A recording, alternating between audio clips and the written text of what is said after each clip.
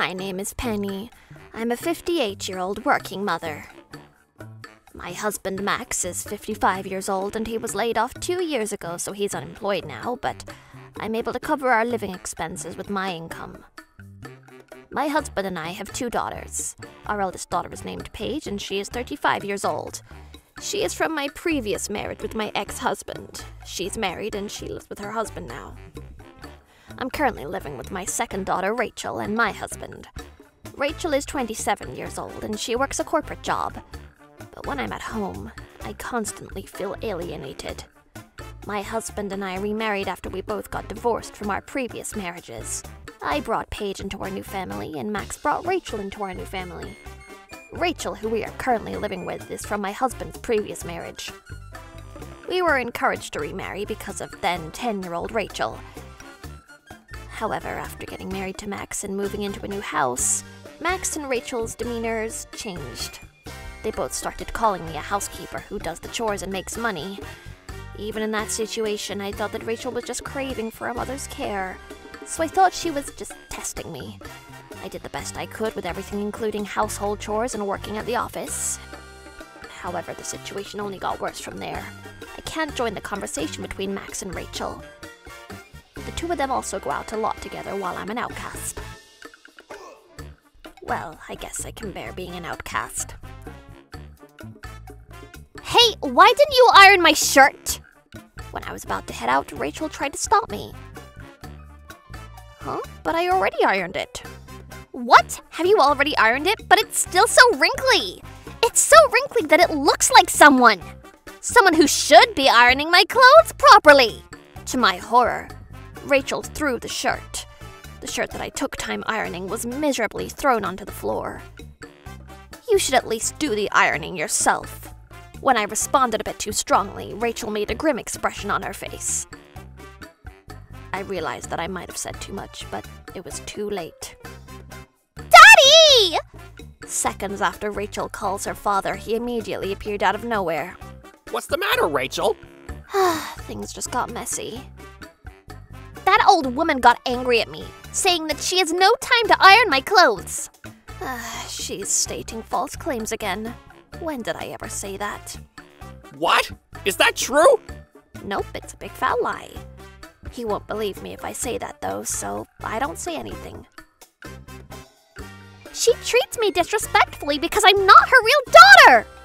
Oh boy, there she goes again. At least take care of your daughter!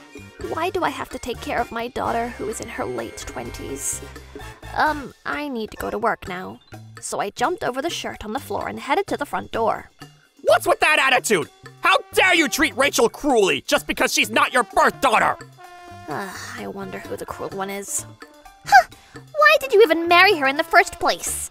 If you're going to remarry, you should have picked someone younger. I can't believe you married a wrinkly old woman. She is so embarrassing that I can't introduce her to anyone. I had no choice. I had to settle for her because she was the only woman who was fine with marrying someone with a child. Plus, she was willing to do the chores at home. I hurriedly ran out the door, fleeing from the horrible words coming from my husband's mouth. This is how my day-to-day life is. That is why there is not a single day when I feel rested and relaxed. If only my husband starts working again and helps with the finances. Or if only Rachel gets out of the nest. That's what I think of every day. But thankfully, the day when all my wishes come true finally came. It happened on my day off. That day, my eldest daughter, Paige, came to visit. We were having tea and were happily chatting. Oh, it looks like the washing machine finished washing the clothes. So I'll go hang the clothes to dry, okay? You don't have to do that, Paige. You came all the way here to visit, so just relax and don't worry about it. Don't worry about it, Mom. My husband does the chores at home, so I'm gonna help out around here today. Thank you, Paige. I have a great idea. How about we go out for your favorite pudding? Yippee! Pudding! I love pudding! You look so excited. I was having a relaxing day forever with my daughter, Paige. That's when Rachel, who went out partying all night, came home in the morning. She didn't even announce to us that she's home. She headed straight to her father, who was sleeping on the sofa. Daddy! Listen, Daddy! Tom proposed to me! Huh? Proposed? So does that mean you're finally moving out of this house? What? Really? She's finally moving out? There's something about the way you said that. It's bothering me. I'm getting married, so it's just normal that I live together with my husband, right? So does that mean that she'll finally move out of the house? I secretly rejoiced inside because this would finally lessen my burden. But life is not that simple. Rachel grinned triumphantly. Unlike your husband, my fiancé is a very rich man. He's an entrepreneur who lives in a high-rise. He is a very competent man who also starts new businesses. More importantly, Daddy, Tom said that he's planning on making a duplex so that we can live together with you. He asked if you want to live by the sea sipping cocktails when you retire. A house by the sea? That's a good idea. Hey, wait a second. He's already planning on a duplex? But we haven't met your fiancé yet. Let's think about it after inviting him over and having a chat over some food. That's right, everything sounds too good to be true. It makes me feel nothing but anxious. Uh-huh. This has nothing to do with the two of you. What do you mean by nothing to do with us? We're going to live together, right? You're misunderstanding it. I was talking about my dad and his new wife. Huh? Hey, Rachel! What? New wife? Daddy, you should tell her already that you're gonna divorce that old woman. What? Wait a second. What is happening here? Divorce and new wife? The only reason why you married her is because she has a job and also does the chores at home, right? My daddy has a young and beautiful lover who's 30 years old. He told me that he wants to marry her. What? Does he really want to get a divorce? What? Why do you sound so proud revealing his affair? It's all right because Tom told me that he'll hire a housekeeper who'll do the chores. So he invited Dad and Melissa to live with us. Melissa? Who is that? The woman who Dad loves. Apparently she doesn't know how to cook and Dad is unemployed so they couldn't remarry. But since we'll be hiring a housekeeper, that's not a problem anymore. Also, Tom said that he'll provide for us. I'll have a younger mother soon. I'm so happy! That's right! I'm done using you! So let's get a divorce! With that said, we don't need an old mother and wife anymore. Cut ties with us. What? Are you sure you're okay with that? Huh? Oops, I was about to reveal how I truly felt. Frankly speaking, I was tired of Rachel's selfishness. That's when Paige spoke up. You have a lot of nerve to confess your adultery and ask for a divorce. Betrayal after 17 years of marriage. What's worse is that your daughter approved it. That will be at least $10,000. Well, it seems like a shady entrepreneur named Tom will pay for that, so it's not a problem, right? That's right. He'll pay whatever amount it will be. He has the financial capability to build a house by the sea after all. The four of us who will be newlyweds soon will live together happily. Is that so? Good for you then. All right then, divorce is final. We will give you a whole week, so pack up your things and move out within that period, okay? Mom, while they're busy moving their things out of the house, how about you come over to our house and stay there for the week? It might not be a house by the sea, but you'll be able to relax there. Really? You're fine with that? Huh? Why are you talking like that old woman will be keeping this house? We will pay you the alimony, but we won't hand you the house. Rachel! Won't hand it to us. But this house does not belong to you, right? Well, it doesn't belong to you too. That's right, this house doesn't belong to Rachel or my mother. You're right. All right then. Please decide who gets to keep the house. Paige. What? Of course, it's obvious that you're the one who should continue to live here, Mom. I guess you're right about that. What? There's no way this house belongs to Paige. What nonsense are you saying? Say something, Daddy! Wait a second. Daddy? What? Daddy? You don't own this house? Of course he doesn't! Because this house originally belonged to my grandfather. Mom paid for the renovation of this house. I was 18 years old at the time, so in order to avoid inheritance trouble in the future, they put this house in my name. Did you know? What? Well, that's the situation. What? Rachel was stunned by her father's unreliable words. He truly is a very unreliable husband. With that said, make sure to pack up all your stuff and move out of this house within a week, okay? Huh! Alright, whatever. I'll just ask my darling to let me live with him in the high-rise while our house by the sea is under construction. You can have this shabby house! But I own this house in the first place. We have a house by the sea anyway! You saved me from the hassle of selling this house. You're right. Well, they're pretending to be tough and unfazed. Daddy, hurry up and tell Melissa that you can remarry now. The four of us will be celebrating tonight. We left those two who seemed carefree, dreaming of a glorious future, and then I went to Paige's house to live there for a while. It looks like Paige has a plan. She hasn't changed at all. My little girl looks like she's having fun. The next day, I submitted the divorce paper and I put an end to our 17 years of married life. But this is just the beginning of the story. Max and Rachel kept on calling my number, but I ignored them all. Max was Paige's stepfather, but he was disinterested in her. So thankfully, he has no idea where Paige lives, so I felt safe here. 1 week later. All right, let's go and take back our house. Paige decided to come with me. She has to say goodbye to her stepfather and stepsister after all. All right, let's go get our house back. That's right, let's do it. When we arrived at the house and went inside, their things were still inside the house. What's worse is that the house is in a mess. My ex-husband and ex-stepdaughter looked dumbfounded. Well, you look alive and well. Which part? Hey, why didn't you answer our calls? The moment Rachel saw us, she immediately ran towards us. I believed that you would come home. Of course I came back. This is where I live after all. Let's start our family again from zero. You're the only one I have, Penny. Let's annul our divorce, and let's live together again as a family.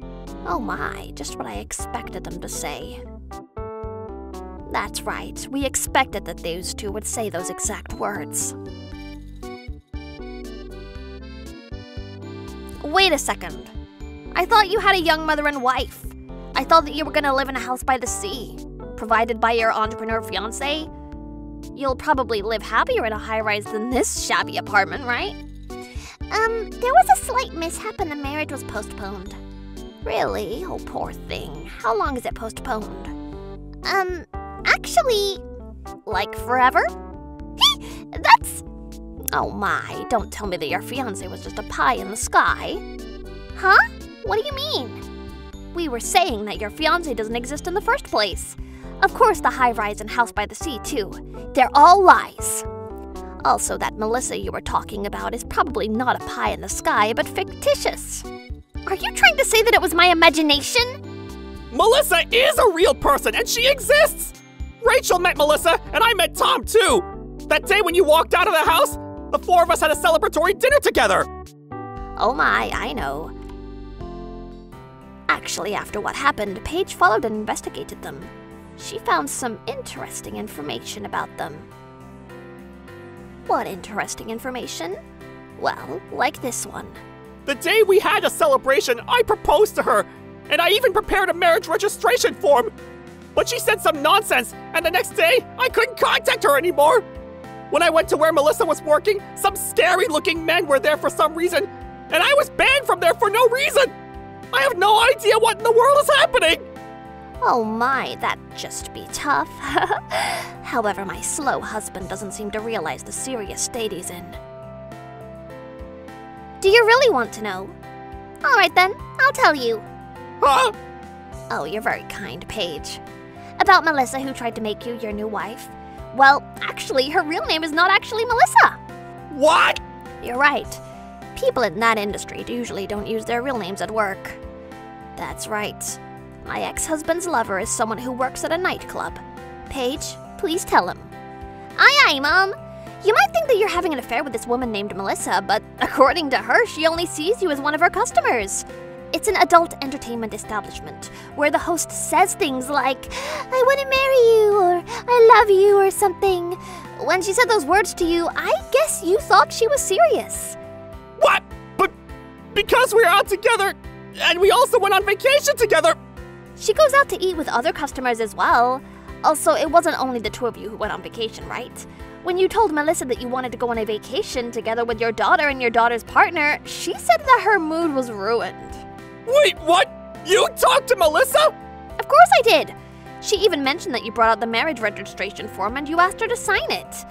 Recently, your daughter also asked her about the marriage, so she got scared and banned you from the nightclub. Unfortunately, you weren't successful with remarrying someone in her 30s. Oh, and by the way, Melissa is a 45-year-old and she's married. What? 45 years old?! It seems like my ex-husband mistakenly thought that a pro in her industry was his girlfriend. And as for Rachel, I didn't meet my fiancé in a place like that. He told me that in order to build a house by the sea, he needs $300,000. He said that he lacks $50,000, so he asked me to put in that amount. Oh my, did you hand the money to him? Of course, I gave the money to him. But he will pay me millions of dollars after all. But when I called him after I gave him the money, I couldn't reach his phone, and I searched for the address written on the marriage registration form, but the place doesn't exist. Rachel took out the marriage registration form and showed it to us.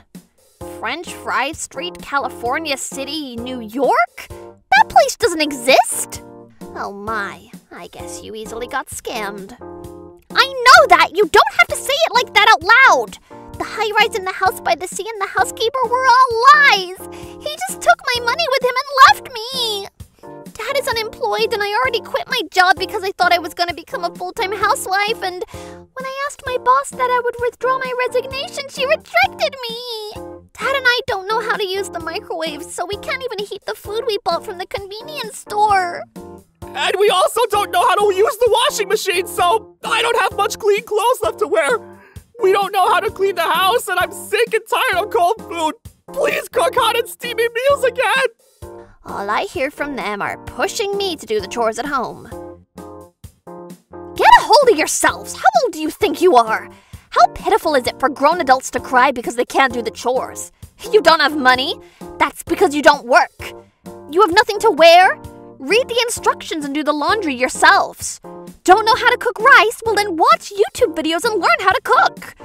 By the way, how to use the microwave and rice cooker are printed on the instruction manuals, so read them yourselves! But we don't know where the instruction manuals are! Penny, where did you store the instruction manuals? Oh my, why are you asking me like you're allowed to use my appliances?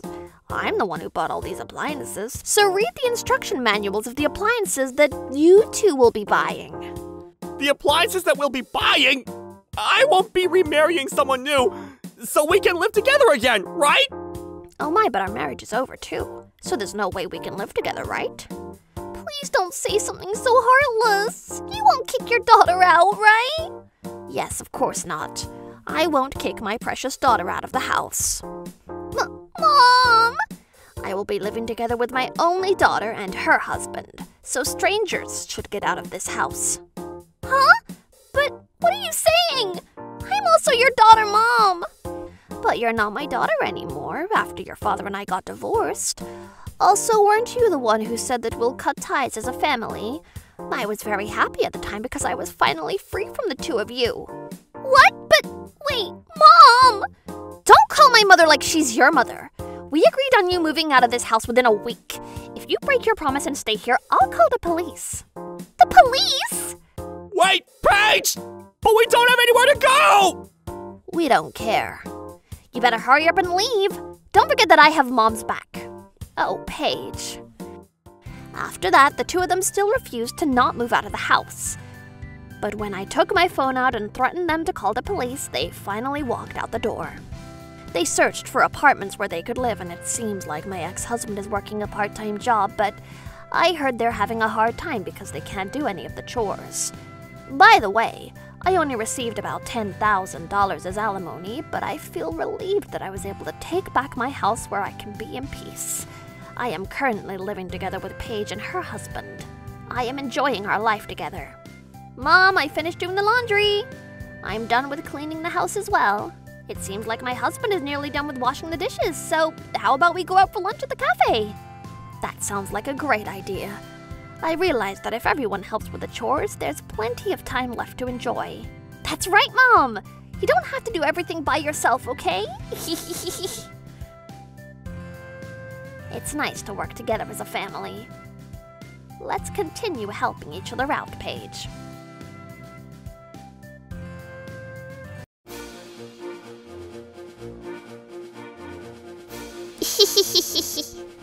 Thank you for watching! What kind of crazy people will we get to see next? Stay tuned for more!